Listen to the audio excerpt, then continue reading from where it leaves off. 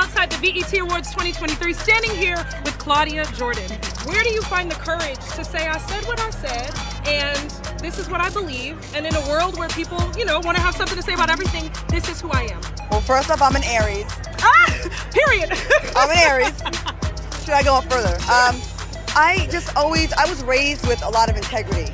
It really wasn't about who you were, it's about, as far as titles, it was about who you were as a person, as an individual, your integrity. So when I can stand on something, I don't need a crowd behind me to validate how I feel about something. If I have a position on something, I arrived at that position because of my life experience, so I stand by it.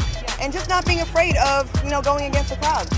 I'm not afraid of swimming upstream. So maybe I was a salmon in my past life, I don't know.